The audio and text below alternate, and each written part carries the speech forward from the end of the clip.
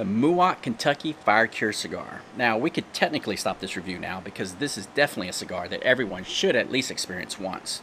But let's cut this guy up and get on with the review anyways.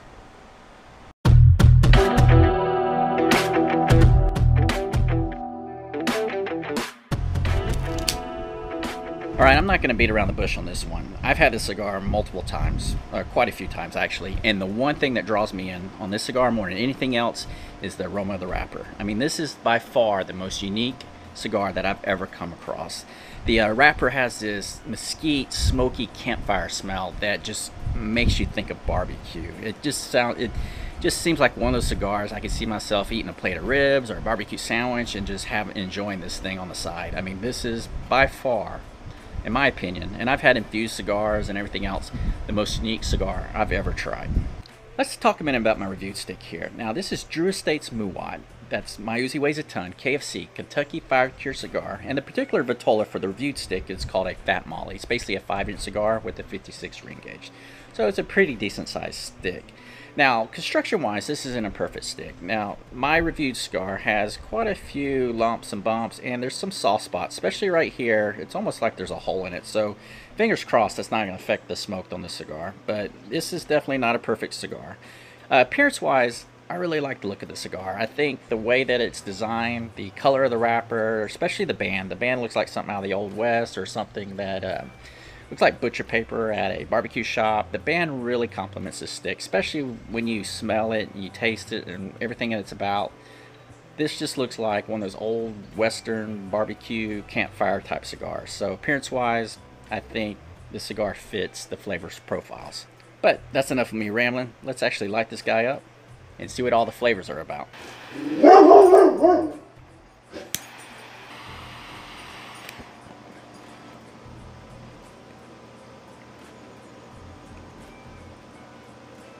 Alright, right off the get-go, there's just this harsh tobacco that just kind of encompasses your whole mouth. I mean, I feel it all throughout my tongue, all through the roof of the mouth, everywhere. So it's a pretty intense flavor. So I expect that this flavor will drop here in a second and move on to shift on to something else. But from the get-go, you just really notice that tobacco punch.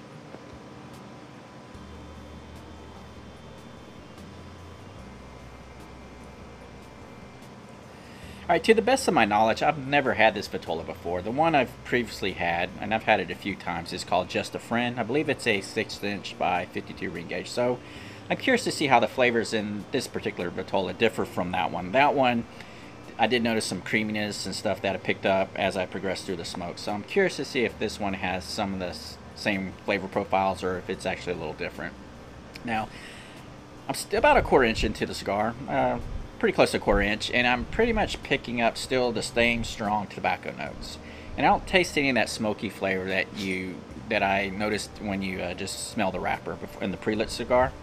However, when you retrohale, you do get a hint of those flavors just kind of introduced into the smoke. It's still like a tobacco flavor to it, but there's a hint of smokiness in there as well, in addition to a spice. So nothing earth-shattering or overwhelming yet, but I'll keep working on the cigar, and I'll come back at the first end of the first third, and we'll see what these flavors transition into. Alright, I was about to show you how great this ash is. I mean, it was hanging on like a champ, really solid look to it, and at the very last minute it just kind of fell off and just completely messed up my shirt, but it is what it is.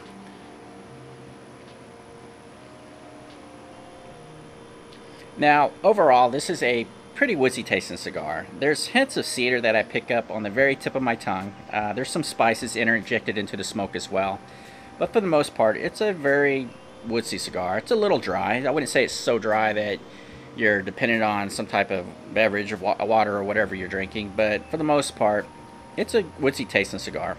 Now, in the retrohale, there's a little bit more of that spice. And in that spice, there's a hint of creaminess either. And this isn't a sweet cream or anything like that. It's just like a smoky, creamy flavor that just kind of feels like it thickens the smoke as you exhale through the retrohale. So I'd say the first third's been a pretty interesting stick. Now, construction-wise, you know, as I said in the beginning, it's not a perfect cigar. I mean, there's a little bit of wonkiness to the burn, but there's nothing here that, in my opinion, really requires my attention. I mean, it's fine.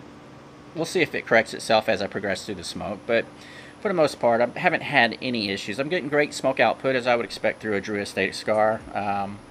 The flavors are good, and especially for those of you that like woodsy tasting cigars. I mean, this is definitely a woodsy tasting cigar.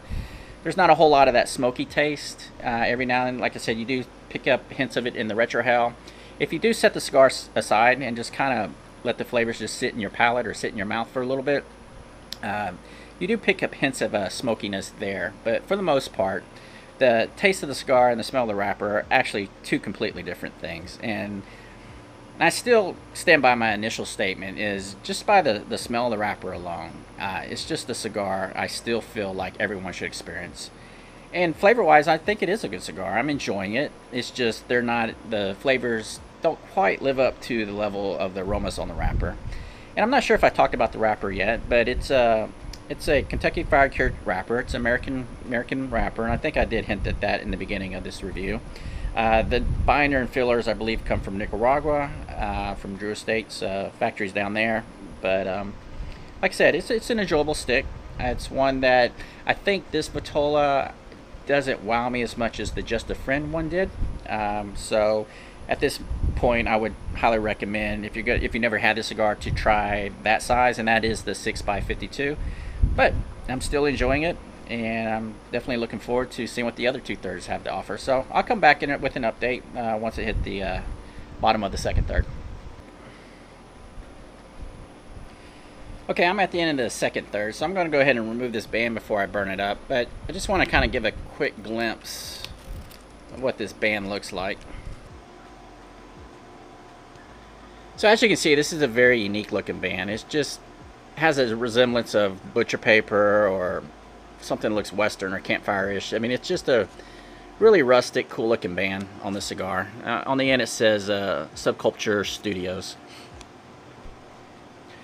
Now the second third of the stick definitely improved for me. The smoke got a lot creamier. And I don't mean creamy in the sense that the smoke was sweet or anything like that. It's just that the smoke seemed to thicken, and the flavors just kind of blended into each other. And this is definitely one of those cigars where you want to set it aside for a few minutes from time to time. And I know traditionally you want to smoke slower, but this is even more than that. I think it's one where you just kind of set it aside for a few minutes, not so long that it burns out on its own, but long enough to let those flavors just kind of marinate in your mouth. And when you do that, you really start picking up a lot of those smoky flavors. And I don't mean smoke in the sense of a cigar smoke.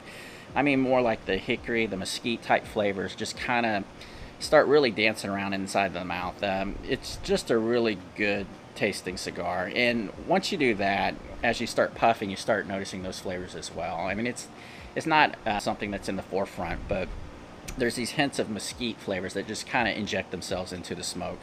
And in the retrohale, there's also a spice, and there's a little bit of a pepper in this cigar. It's definitely nothing that is intense, anything that really is offensive or attacks the sinuses. It's just a light pepper that's kind of in the finish as well. In the retrohale only is where I detect that one. But overall, it definitely improved in the second third. I did enjoy the first third. The second third was better. It was just, like I said, woodsy with the hickory and the mesquite also injected into the woodsy flavors. Every now and then there's a slight hint of bitterness that kind of hits the tip of the tongue. I interpreted it as cedar earlier on. I'm not sure if it's cedar or not. To me, it resembles cedar. It's just it's nothing that's major. It's more of a minor flavor. It just kind of hits the very tip of the tongue, and it fades as quickly as it comes. So I'll work on the cigar and take it down as far as I can, and I'll wrap up this review. Okay, the smoke's getting a little hot, so I think I'm pretty much done with this stick. Now, the final third, I did have some construction issues. The smoke output just completely dropped. I had to relight the cigar. And even after relighting, the smoke output wasn't as full as it was in the first 2/3 of the cigar. Now, flavor-wise, the woodsy notes are pretty consistent in the final third as they were in the second third. There's still that hints of that creaminess that I tasted in the second third, where that smoke was just thick and chewy. I do get hints of that as well, just not as strong as I tasted in the midsection of the stick. Now, what also interjected itself into the smoke was a spice. The spice was a lot stronger in the final third. And the retrohale, there's a little bit more pepper than what I noticed early on. And I also picked up hints of earth and a slight taste of a bitter leather that was on the tip of the tongue. And that may have been what I was tasting earlier, although I still think it probably more realistically was cedar. So The flavors did shift a little bit in the final third, and I did enjoy the final third.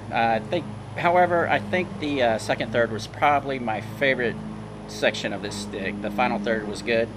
It just wasn't as solid as the second third. Now this is, like I said, this is the Fat Molly Vitola, so it's the 5x56.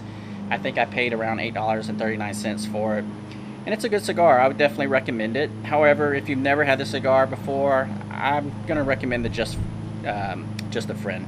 The Just a Friend is the 6x52, and if I look back, I've looked back through some of my old notes and stuff, and that Vitola I seem to enjoy a little more. It seemed to be a little bit more of a creamy cigar, and that's where this cigar really shines. So definitely check this out. It's one that if you've never had before, I think you'll be really impressed with the smells of the wrapper, and when you smoke it, if you just kind of set it aside, I think you'll start tasting those aromas you picked up in the wrapper. You'll start picking hints of hickory and mesquite in the smoke too. So it's definitely an interesting cigar. And it's one that I keep saying that I want to try with a barbecue sandwich or something like that. I have yet to do that, so that's definitely next on my list to do. I'm going to pick another one of these guys up and go grab me some barbecue, and just to see what the flavors change with the barbecue sandwich, because it seems like this stick would really complement the flavors in something like that. So if you haven't already, please like and subscribe, and I'll see you guys on the next review.